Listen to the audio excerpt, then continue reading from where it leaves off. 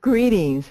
My name is Patricia Smith, Senior Policy Advisor for the Reinvestment Fund. TRF is a community development financial institution headquartered in Philadelphia and one of 3 organizations that created the Healthy Food Access Portal. I will serve as the moderator for today's Financing Basics webinar, working with community development financial institutions, or as they most often are called, CDFIs. Joining us today are 2 experts in their fields. Selena Pina is Axion Texas Chief Program Officer. Her responsibilities including managing and supporting the Business Education Department, along with employee training and Axion's web-based proprietary loan application and credit scoring program. In previous roles at Axion, Selena has served as Vice President of Business Support, Vice President of Central Texas Lending, and Director of the Women's Business Center. As Chief Lending Officer, Scott Sporty leads the Capital Impact Partners team that provides financing to community-based healthcare providers, nonprofit educational organizations, affordable housing developer, and of course, retail grocers and wholesalers. He has more than 20 years of experience in community development finance, including 5 years with Shore Bank in Michigan. Next. PolicyLink, the Food Trust, and the Reinvestment Fund have been working together since 2009 on a national campaign to raise awareness about the lack of access to healthy foods in low-income communities and to promote viable, just, and sustainable solutions. Our work together has resulted in funding for the federal healthy food financing initiatives at U.S. Departments of Treasury and Health and Human Services. In addition, the 2014 Farm Bill authorized a healthy food financing initiative at USDA. Next. Today's webinar is part of a series sponsored by the Healthy Food Access Portal. Our 3 organizations launched the portal in 2013. The portal houses a vast array of information for those of you working in your communities to ensure equitable access to healthy foods. We selected resources and created content that would appeal to users from diverse backgrounds. If you have not explored the portal, I encourage you to do so, and if you have visited the site already, please go back and take another look on a regular basis. New information is always being added. The Healthy Food Access Portal and this webinar are made possible by the generous support of the Robert Wood Johnson Foundation. The PowerPoint presentations from today's webinar, including audio, will be posted on the portal. You can also find recordings of past webinars and notices of upcoming events. I encourage you to use the chat box to ask questions of our presenters. At the end of all presentations, I will summarize and direct questions to the appropriate speakers and speakers. Next. So today's webinar will introduce you and feature different financial products that CDFIs can use to finance your healthy food projects and provide examples of successful projects. I will get us started by providing an overview of community development financial institutions. Selena will follow me and provide an overview of Axion's Healthy Food Financing Initiative and SBA programs. Scott will wrap up with a discussion of New Markets tax credits and how CDFIs use this important tool to help bring jobs and healthier food options to low-income communities. Next. I have had the pleasure of working for the Reinvestment Fund, a CDFI headquartered in Philadelphia since, I say 2005, but have been involved in the organization since its founding in 1985 as the Delaware Valley Community Loan Fund. Today, TRF is one of our nation's largest CDFIs with more than $700 million in capital under management. Our mission is to create wealth and opportunity for low-income people and places through socially responsible investment. Since our founding, we've invested more than $1.3 billion into some of America's poorest urban and rural communities, financing everything from affordable housing to healthcare centers, daycare centers, and green businesses. These investments have generated more than 63,000 jobs. Next, TRF, like all CDFIs, is a mission-driven organization that provides financial products and services to people and communities underserved by traditional financial institutions and capital markets. CDFIs promote equity, community, and economic development. We provide loans and investments to nonprofits, cooperatively owned, and for-profit businesses that bring essential services to low-income communities. These investments create opportunity and build wealth for low-income communities. CDFIs often combine public resources with private capital to create innovative partnerships. So how do CDFIs differ from banks? Next slide. CDFIs differ in many ways. We are often more willing to take a higher level of risk than commercial banks. For example, our underwriting criteria and collateral requirements may be more flexible. CDFIs often take a subordinate security position to other lenders. Some are able to provide grants to help finance the project or write down interest rates or pay for market studies and business plans. CDFIs have developed areas of expertise such as financing affordable housing. They have a deep understanding of public sector funding and regulatory requirements. CDFIs are in a position to provide our borrowers with technical assistance services. CDFIs, unlike banks, are not regulated, but some participate in an independent rating system known as CARS, which evaluates the CDFI's financial strength and performance in the area of capital, assets, management, and liquidity. Also, a CDFI must be certified by the U.S. Department of Treasury to be eligible for certain types of federal funding. Next slide. As you can see from this slide, CDFIs come in all shapes and sizes, but all have a common goal of bringing capital and credit to low-income communities. TRF, for example, is a community development loan fund. We do not take individual deposits, but we do attract money from individual investors. There are more than 900 CDFIs certified by the United States, with service areas in all 50 states plus Puerto Rico. Some serve rural communities exclusively. Others focus on urban areas. If you're interested in locating a CDFI in your community, you can go to the CDFI Fund Searchable Database or the OFN, Opportunity Finance Network CDFI Locator. Links to these resources will be on the closing slide. Next. What are CDFI sources of capital? Well, our money really comes from a variety of places. Many larger banks invest in CDFIs or partner with us to meet their Community Reinvestment Act obligations. Foundations are important sources of funds, and some will lend money to CDFIs in addition to providing us with grants. These loans are called program-related investments or mission-related investments. Deposits from individuals and businesses can provide sources of capital for community development banks and credit unions that are CDFIs.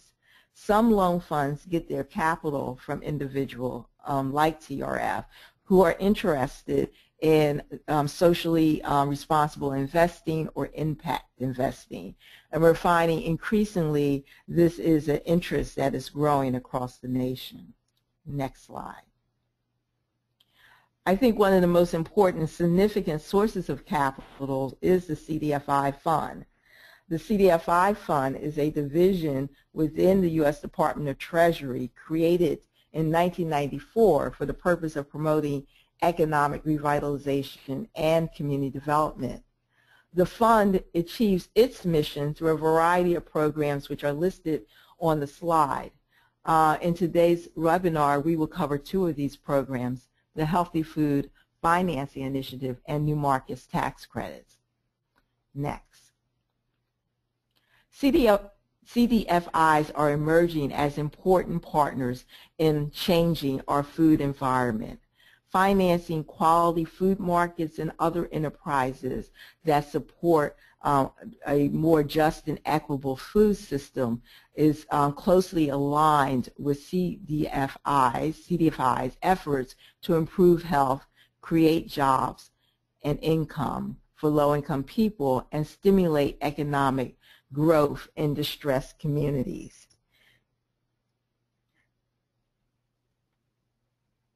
I think I'm getting it. Thank you. In 2009, Policy Links, the Food Trust, and TRF came together and launched a national campaign to make policymakers aware that millions of Americans do not live within reasonable travel distance of a full-service supermarket.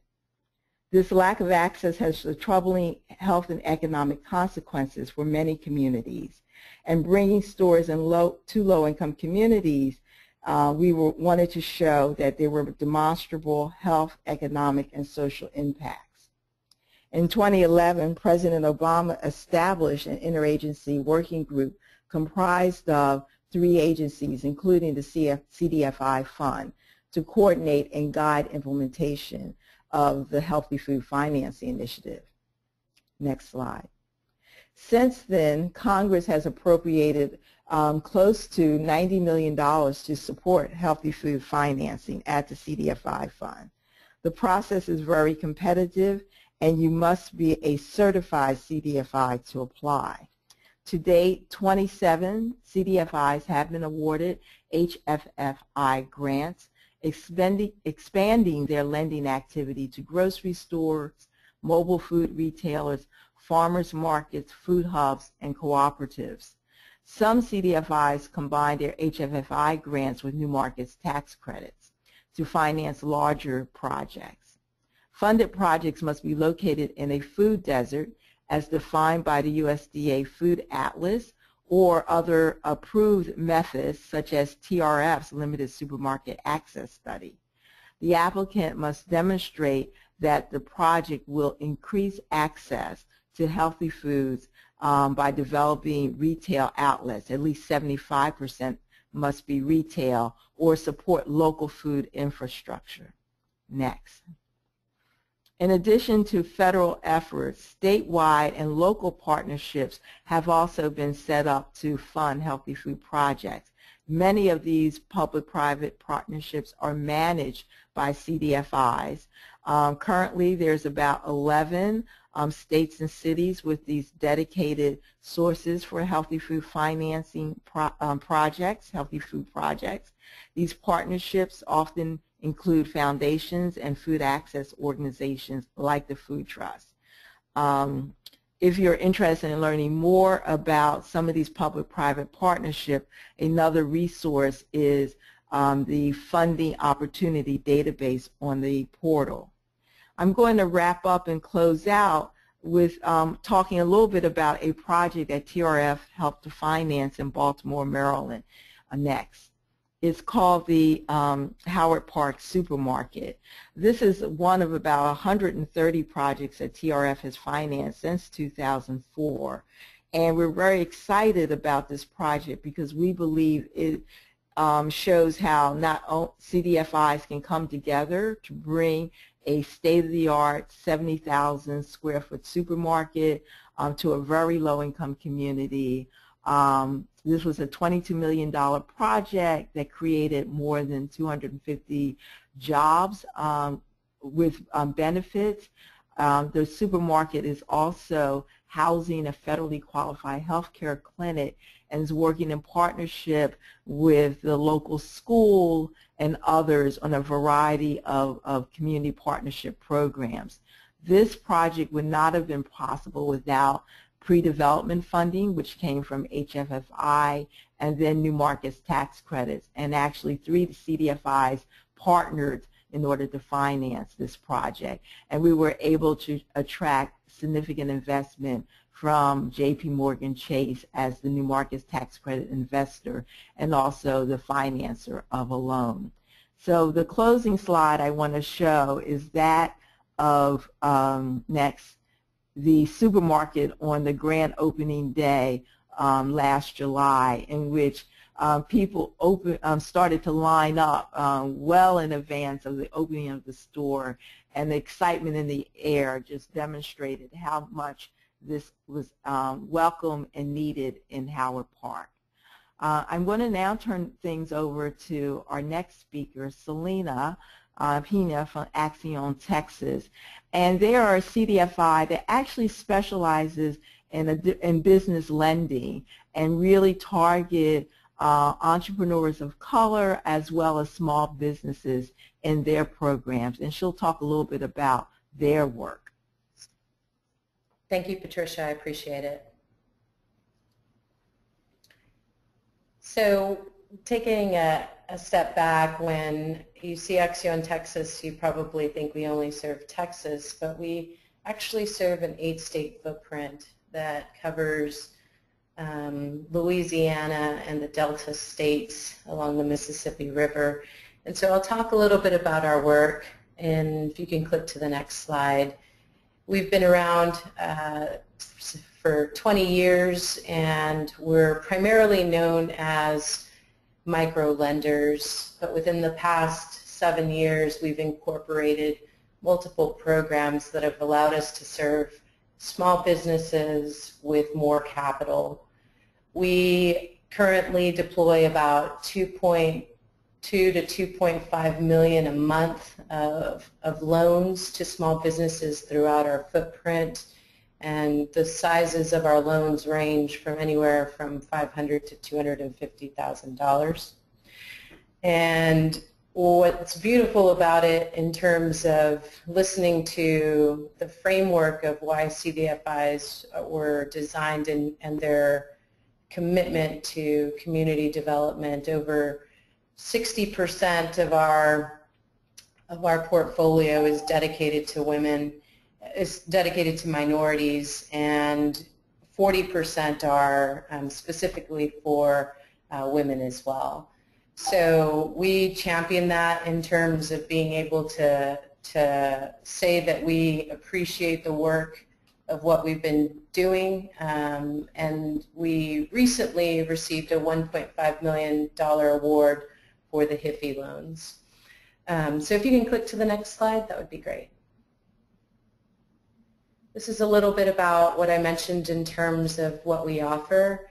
I would say that in the past 2 years we have become a 7A community advantage lender, and that has helped us in growing the size of our loans in dollar amount. And for those who know or do not know about the 7A community advantage, it really is a way of asking CDFIs to step up to the plate for larger loans, and the SBA provides a guarantee of anywhere from 75 to 85% on that loan.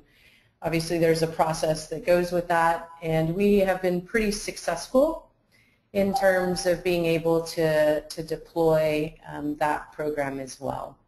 The next slide, please. So I think, Patricia mentioned, how we're different and who we serve, and this is really to give you a snapshot of who Axion provides capital to. When we think about lending outside the box, here at Axion, we look at those folks who potentially are bankable, or who are really in a position of potentially not having healthy alternative financing, and really using title loans and predatory lending. And if you put that in context, in most of the states that we serve, predatory lending is unregulated and can go up to 600% in interest rate. And when we first started in 1994, our largest loan size was $10,000, and as you can see, we've grown, and I'll talk more about the 504. But this gives you an idea of where our appetite lies and really where our niche falls as well. We have proven that startup capital is a critical component of success, and we actively provide that capital within our portfolio. We look at non-targeted industries or industries that are potentially deemed high-risk models and work with our clients to ensure that there's opportunity for them to grow. And really thinking about the 5 C's of credit in terms of potentially they don't have the most stellar credit score or the ability to prove capacity because they have limited access to resources and potentially a lack of collateral. The next slide, please. So, CDFIs are not banks, or some of them are actually, but we are not. We are not a depository agency as well, as mentioned earlier. And one of the things that, another issue or really the market driver of online lending is pretty significant to us. And so our time frame of providing capital ranges anywhere from 15 to 35 days max. And as you can see here, this is really the step in which we take, the steps we take to supporting our clients, walking through our process. And we use this also to educate our referral partners, both nonprofits and banks, so that there is a clear expectation of this is what we do as a business and how we actually look at our applications and process them. Next slide, please. So I think Patricia hit a lot of these components. For us, we believe that our most solid community partner in terms of relationships and providing capital are through banks. And we've seen that in our data. We track, as most CDFIs, a lot of data points. And we believe that if there is a way of connecting financial resources in the community from a traditional bank to a CDFI, it is a win-win situation for a customer, for the CDFI, and for the bank as well. And I say that because in terms of opportunities, some CDFIs also are dedicated to learning and have a smaller loan portfolio. And so either way, there's a component of education that potentially happens within that referral and relationship building. We can't stress enough the importance of working with others in each of the communities we serve. Because we are a nonprofit, we have limited resources specifically to marketing and outreach. So next slide. So when we received this $1.5 million, we asked ourselves, what should we be doing with this? And when we put our proposal together, we recognized we were already doing some of this work in providing small business loans in food deserts and in high poverty areas within Texas and in the counties that we served. Our funds for the Healthy Food Initiatives really is only based in Texas, but we applied our eligibility for our 8-state footprint. So the grant that we received from Treasury is really only for Texas, but we do promote this throughout our footprint and honor the terms and agreements that we actually have for the CDFI fund as well. We did this because, as many of you know, if you look at a map of some of the most poorest counties and parishes in the nation, the Delta is probably one compared to South Texas, which is in our footprint, the border. And we wanted to be able to ask and share really universal approach to fresh loans, and so we designed what we call the fresh loan, and this is really the elements of what the eligibility can be used for in terms of accessing our capital for the Healthy Food Initiative. Next slide, please. So again, just to go over, we actually reduced our interest rates on this in terms of we believe that it's important to have innovation in areas, and because we have some high urban but also some high rural, we recognize the importance, and we also fund startups. It was important for us to combine really our commitment to increase volume of these types of loans, but then also to support the entrepreneur, especially if they were considering expanding their business model for including fresh food.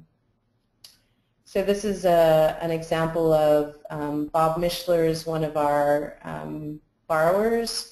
He actually has a farm, but he also has a food truck, and we worked with him in terms of helping him be able to go serve certain areas in San Antonio with his farm with fresh product every week. And it's been pretty successful in him seeing first coming in as just a truck and not knowing anyone, to when he's not there, people are wondering, where is Bob? So this is an example of something that is, under a micro-lending portfolio, and then also being able to support really the innovation of taking your product to a community. The next slide, please. The next one that I was asked to visit about was really our SBA 504. So in 2008, we really asked ourselves, what more can we do to serve entrepreneurs, but also CDFIs have this drive for having some element of self-sufficiency, where we're actually rated on that in terms of how do we create and generate revenue off of our portfolio and rely potentially less on restricted funds. And Janie Barrera, who is our CEO, has taken the approach of diversification as a critical component of success, just like many businesses, and applied it to Acción Texas. And so the SBA 504 is really a partnership loan, if you will, with a bank and with a borrower to be able to access a larger amount of debt in terms of being able to purchase heavy equipment or purchase property or special purpose building, and also for startups. And so the model of an SBA 504, if you think of a pie, right, a pie chart, you're looking at the project financing where the bank is a partner and provides 50% of that capital. Acción Texas as the CDC or the 504 lender provides anywhere from 40 to 35% of the debt through bonds with SBA. And the customer sits at anywhere from 10 to 15%, 20%, I apologize, in terms of their equity into a deal. And so we've actually funded several different small businesses, both in urban and rural settings, to provide either innovative food and drink product or being able to add to their business model in terms of having a retail presence for healthy foods. And the example that I have here is a small distillery that started here in San Antonio called Dorkel. And we partnered with a bank in order to provide these two fellows here the ability to create a brandy in an urban setting in San Antonio. And it has done very well in terms of being able to grow their market, also share the story of alternative healthy financing. And it's a very exciting project that we feel very strongly has a potential really positive effect of how, again, we think about, we do lending, but how can we do more to help support innovation and healthy access with small business in mind. And so, really the 504 project, if you think about it, is underwritten by a bank. The Acción or the CDC has many relationships, regardless of what CDC is, in terms of helping a client find one, to then potentially have a relationship for a lending partner in doing the SBA 504. So some of the things in considering really the projects are that usually they have to be more than $50,000 and they can go up to $5 million on the debenture side, and that is the CDC side. So the sky's the limit with an SBA 504, if you will. And in terms of where we see our sweet spot as we look at where our debentures sit, and they're usually at $250,000 to $500,000 where we come in. So we're a smaller SBA 504, but we do a lot of work. Next slide, please. So I listed some resources that I think are important for all of us to be able to look at. Really, the desert map is probably one of the most important components of, do people qualify? But it's also good to know in terms of just understanding your markets, understanding your communities, and really being able to see where there are pockets of opportunity, and it may already be happening, which is the beautiful thing in terms of business owners moving in there. And if not, what is the potential either Main Street project opportunity or urban renewal opportunity? And I think Healthy Foods, through traditional lending and through alternative lending, such as I mentioned for businesses, along with the 504, and as our next speaker will talk about, new market tax credits, will serve a really great jumping board for success in economic development. Thank you.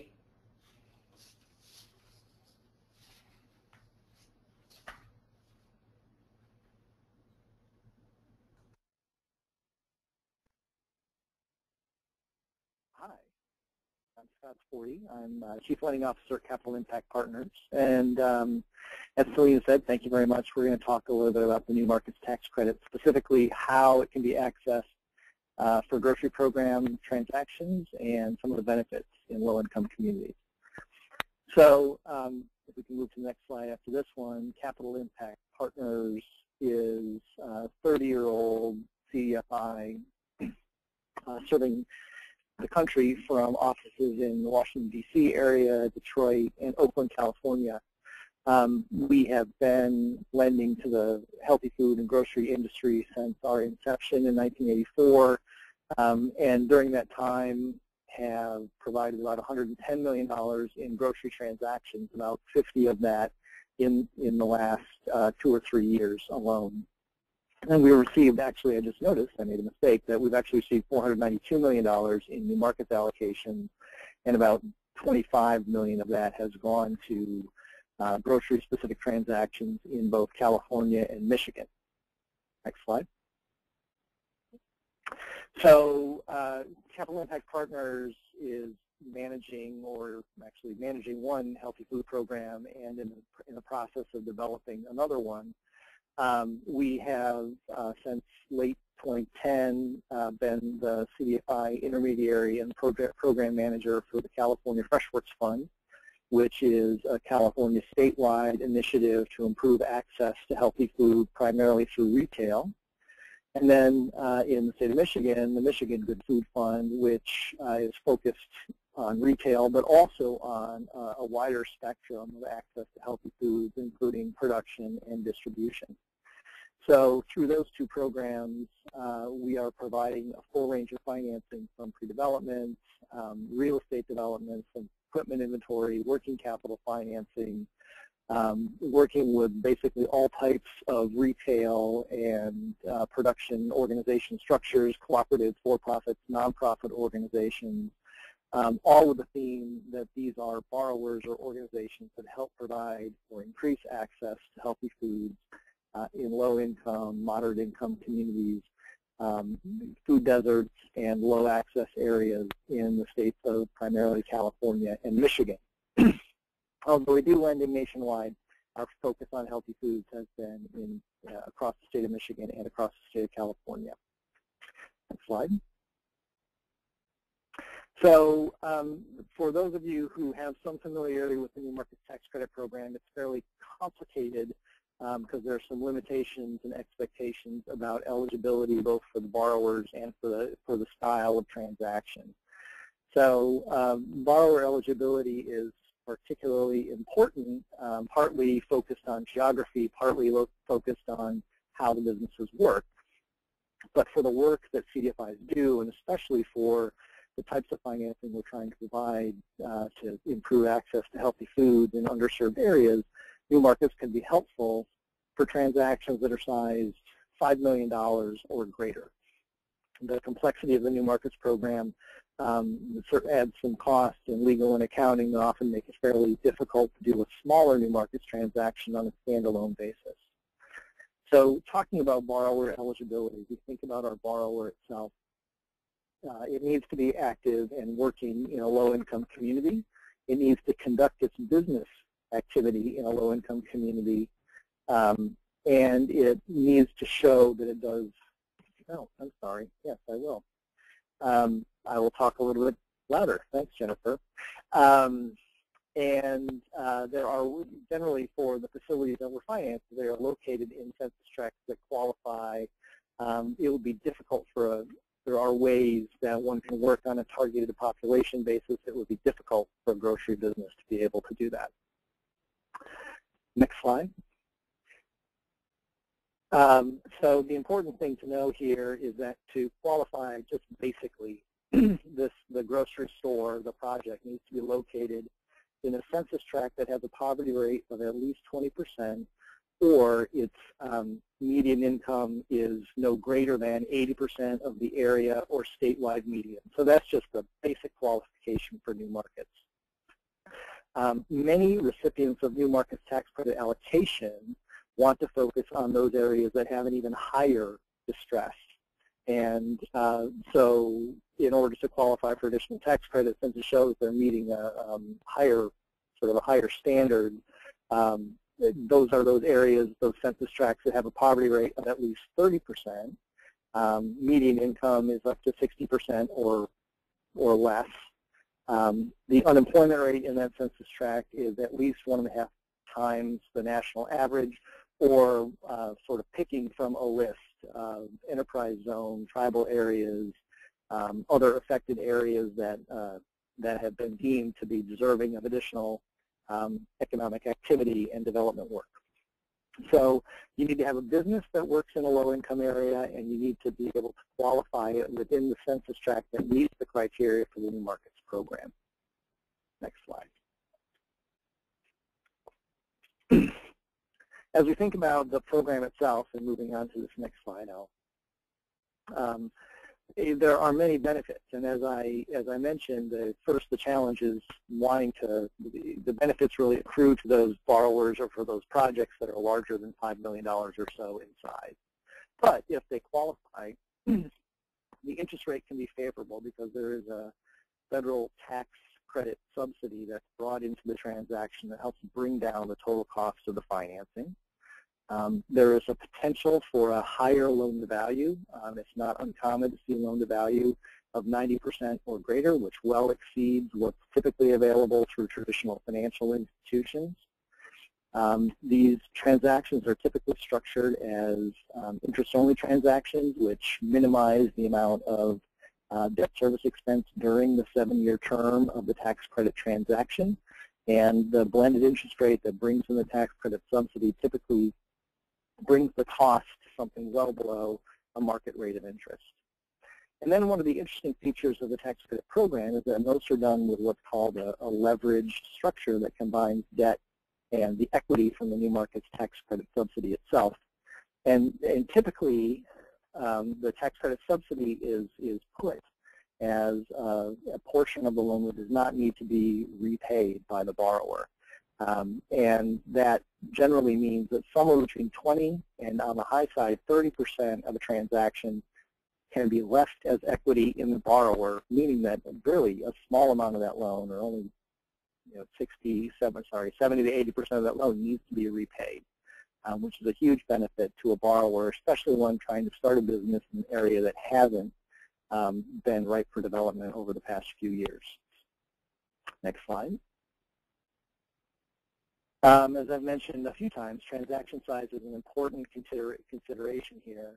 And then there's also a tax consequence for a for-profit borrower that's receiving essentially the debt forgiveness. And there are ways to structure some element of it. And another sort of a converse to that is that you have a for-profit borrower that's receiving a pretty substantial subsidy. A lot of times, a lot of new markets allocatees or lenders want to make sure that there's a community benefit agreement, so that for-profit organization will show that it is going to continue to serve low-income or underserved populations in return for the benefits receiving of the New Markets Tax Credit. Some quirks about the New Markets Tax Credit structure just mean that the loans can't be repaid. Typically, there are limitations to allowing low or no prepayment of the debt during the 7-year term of the loan. And then there's a balloon repayment that needs to occur at the end of the 7-year tax credit compliance period. So that's something the borrower needs to be prepared to save up for and refinance at the end of year 7. And then there's the challenge that there's a fairly small supply of New Markets Tax Credit allocation. And if you've been looking for it, you know it's difficult to find and it's very competitive to actually receive the allocation in the first place.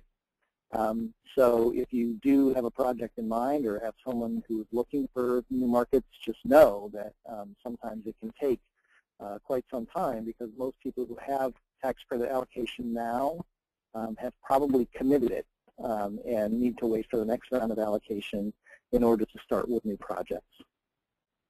Next slide. So moving to this next slide, which is just show a graphic illustration of what the transaction sort of looks like. This is a very rough example, and it can be much more complicated, but it shows on the left side about $6.7 million in debt going into the transaction, and about $3.3 million that represents the tax credit equity, which the tax credit equity investor has bought at a discount. So they're paying somewhere between 80 and 85 or so cents on the dollar for the tax credit investment they're returning or receiving. And the benefit is that they don't need to receive the cash back from their investment because they purchased it at a discount, which is what allows the borrower to receive that loan B down at the bottom as a benefit at the end of the transaction. So as you can see here, after some fees and costs have been taken out, the borrower is borrowing about $9.8 million on a project and only needs to repay the balance of loan A, which is about $6.6 million. So it's a pretty significant benefit that they will receive for developing a grocery store or other project. And in our experience, we, in the last 2 or 3 years, have financed 4 different grocery stores in California and Michigan, all using a very similar structure to this, all in areas that had been underserved by grocery stores that had been considered food deserts according to the USDA. And they were using the proceeds of the new markets allocation to either expand existing operations to add more space for healthy food, primarily to expand their produce departments, or in one case actually be a whole new development on a lot that had not seen any development in about 30 years. So in all these cases, these were grocery stores that really were meeting the needs of their neighborhoods and that had expanded their services in order to provide more healthy food access in those particular areas. Next slide. These are some of the resources that are available as you think about how to track first eligibility. That top one is an easy map that shows what census tracts qualify for the New Markets program. And then the second two are a listing of those new markets tax credit allocatees that still have tax credit availability today. And then the list at the bottom shows the list of everyone who received an award during the program's history. So you can look them up and connect with those organizations that work in your state or particular region. Next slide. This is just a graphic representation. This happens to be a portion of Los Angeles. Just to show how the map looks, the red areas are those areas that meet the severely or the highly distressed qualification for tax credit allocation. And then the yellower areas meet secondary qualifications, and the gray areas don't qualify at all. So it's pretty easy to either look at this graphically across the whole mapped area or to put in a specific address and see what areas qualify using census data from the most recent census. Next slide. That's information about me. Happy to answer any questions. Thank you. Thank you, Scott. We're going to take a few minutes now to go through the list of questions that we've received. Please feel free to use your chat box to post the question. I'm actually going to get the ball rolling here with a great question that came in, and that is, do you have to work in the area that the CDFI works in? And I think that it's getting at the question that if you don't have a CDFI in your community, what can you do? So first, I'm just going to get the ball rolling by saying there are lots of national CDFIs who work nationally. Now, often when it comes to their healthy food financing grant, they still prioritize because, you know, these are still limited resources of funds. But there's a CDFI called the Local Initiative Support Corporation. It's headquartered in New York, but it's done a lot of work in Michigan. You heard Scott, they're a national CDFI. They're working in California and also in Michigan. So that's one thing to keep in mind. And I also want to take this as an opportunity to mention that in recognition of this issue, Policy Linked to Food Trust and TRF successfully got included in the Farm Bill, another healthy food financing initiative, and that one is designed specifically to support a national fund manager so that it can go into areas where there may not be a CDFI working on this issue or partnering with CDFIs so that they can go into areas. And TRF and others have been working to build the capacity of smaller CDFIs to do this work. The next question I'm actually going to probably pose to both Selena and to Scott, because I think it's one that gets to the issue of how do you decide what project to fund? What factors do you take into consideration? You know, how do you assess the risk of that project? And do you always need collateral? And if so, what type of collateral in order to borrow from a CDFI? And Selena, maybe you would like to go first, and then Scott. Sure, I'd be happy to. So we have plenty of triggers that allow us to determine viability of a project. The first is we have our own underwriting and risk model assessment that we apply to every application that comes in. That risk model is designed over the 20 years of our portfolio performance of applicants and borrowers, and so that really lays a foundation for then what type of special programming could you potentially overlay. And for us, in terms of what is, you know, what makes a project viable in the context of the healthy food, obviously there's parameters that we have to address in terms of geography and population served. So that's one of our outside of the black and white of looking at capacity and credit scores and collateral. And we tout that we actually will help individuals, entrepreneurs who even have a negative or a 0 score on their credit history in order for them to become, again, part of financial mainstream. So in terms of the set criteria, it varies on the individual coming in, but we do have standards in the foundation. On collateral, we have products that allow us not to use collateral at 100%, but over a majority of our products are aligned with some form of collateral that is non-homestead related. And that could be, when we think of collateral, we're thinking real estate, but we'll look at equipment, we'll look at vehicles that are older than 10 years. We'll also look at equipment that's over 10 years. And then also the purchase potentially becomes collateral as well. So just because someone doesn't have it, if they're purchasing equipment, there's a potential opportunity to leverage that purchase within the context of the loan. So I think those are really some of the elements that we think about. And I guess the last one would be, there's this sort of commitment of in both rural and I say both rural and urban settings because we serve both of those settings, is a Main Street driver or an urban renewal component really excites us about opportunity to jumpstart or really, as I mentioned earlier, be a diving board for something that will help people transform a community. Mm-hmm. And Scott, do you have anything to add to that?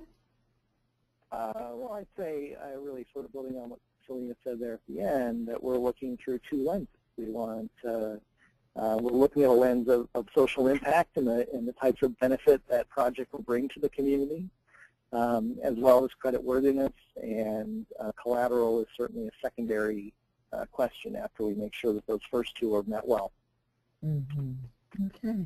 So there was another question that came in for me, and it sort of piggybacks off of that issue of social impact.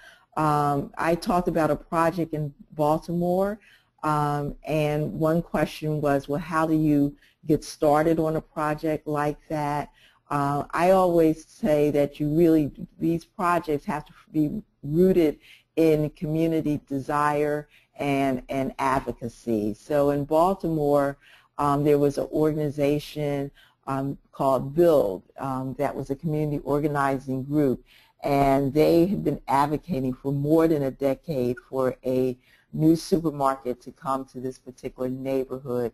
And they basically rallied the troops and put pressure on the city government to acquire the land. It was a supermarket that had closed down, so the city government acquired that land, and that kind of became the rallying point.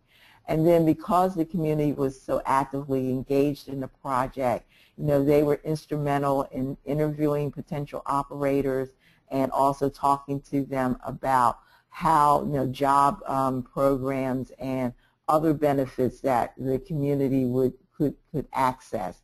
And while I don't know if there was a written agreement, there clearly, when they endorsed a particular operator based on their track record and their commitments, it was taken quite seriously.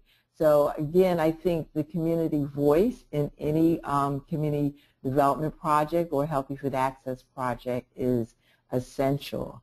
I'm going to turn back to another question, and I know we lenders tend to use a lot of technical terms like loan to value and due diligence, collateral, and if you are an individual who just wants to get started or just want to say, I have an idea, I have a concept, or an organization or a nonprofit, what would you suggest to be the first step when you're seeking financing? You've gotten community support, they love the project, you've gotten the public sector, maybe local government support, and now you want to start thinking about financing for the project. What do you suggest as the first step?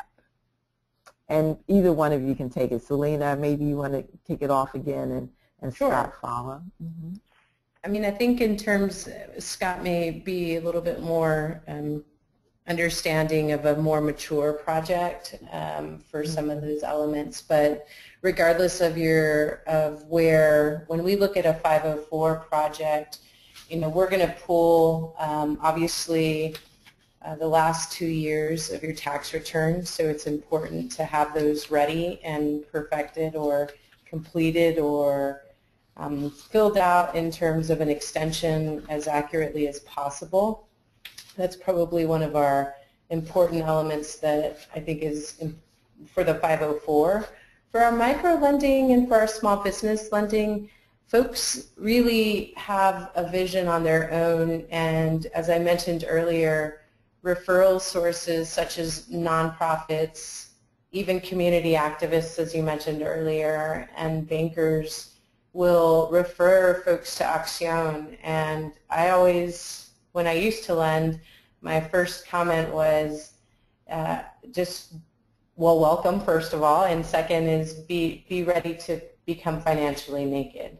So really understanding your financials, whether you like them or not, but just knowing what you have puts you in a better position, right? It allows you to drive, it allows you to pause, and so that reflection for the small business lending is just really important to us because it is a journey, and usually a long journey with Acción. The first time lend, and we do step lending as well. And for the 504 initial assessment, it really is about the tax returns and financial statements, and really understanding the cost of your project for both the small business and the 504 is important too. Mm-hmm. Scott, anything you would like to add? I think I'd add two thoughts. The first is I wouldn't go through the challenge of filling out an application. Start with a conversation. Describe what it is that you want to do, because I think I know, and other lenders will have some ideas for how to approach it that may suggest it's not time to apply yet, or this might be the way you want to try this. Mm-hmm. We also have some small grant programs that can help with capacity building, business planning, so that might be also another way to get the project sort of off the ground, prove that it can work and become creditworthy over time. Just depends on where you are in your life cycle. Mm-hmm. Okay. And then there was one other question that I came in, and it's about whether or not CDFIs prefer a particular legal entity, and it really depends on the CDFIs. There's one CDFI that works nationally called the Nonprofit Finance Fund, mm-hmm. and they strictly fund nonprofit organizations. They don't, to my knowledge, fund. That's their priority. The second is most CDFIs, like TRF, we actually do arrange everybody except for individual. So, for example, we will finance a nonprofit organization, a for-profit business, as long as that for-profit business is, meets our mission and social objectives. And we've also have succeeded in financing a number of food cooperatives. In fact, I believe there are about 2 or 3 CDFIs in the nation that the only thing they do is finance food co-ops, or not food, but cooperatively owned businesses, a lot of which are food. And that's so really the legal entity isn't as important, but there are different programmatic objectives a CDFI can have. I noticed that we're getting close to the 3 o'clock hour and need to wrap up. I just wanted to say some final things. If we go to the next slide. First and foremost, everyone will get a copy of this PowerPoint, and it will be posted on the Healthy Food Access portal. So you'll get that in hand. Here again are some resources that we mentioned throughout the presentation. Some of those were also posted to the chat box. If you have any question about locating a resource, I would strongly urge you to go to the Healthy Food Access portal. Next slide. Oops. Next, yeah. So here's the web address for the portal. Or if you just have a question or want to go into more details, shoot us a question via info@Healthy Food Access Portal. Please follow us on Twitter at Access Food. And last but not least, October the 24th is Food Day, and TRF, Policy Link, and the Food Trust are going to be actively chatting up healthy food access and social justice and economic justice as part of the Food Day Twitter. And you can find more information on that by Googling Food Day. I neglected to put the handle and the hashtag on this slide. So talking to everyone. And I hope we can see you in the near future at another webinar. Thank you.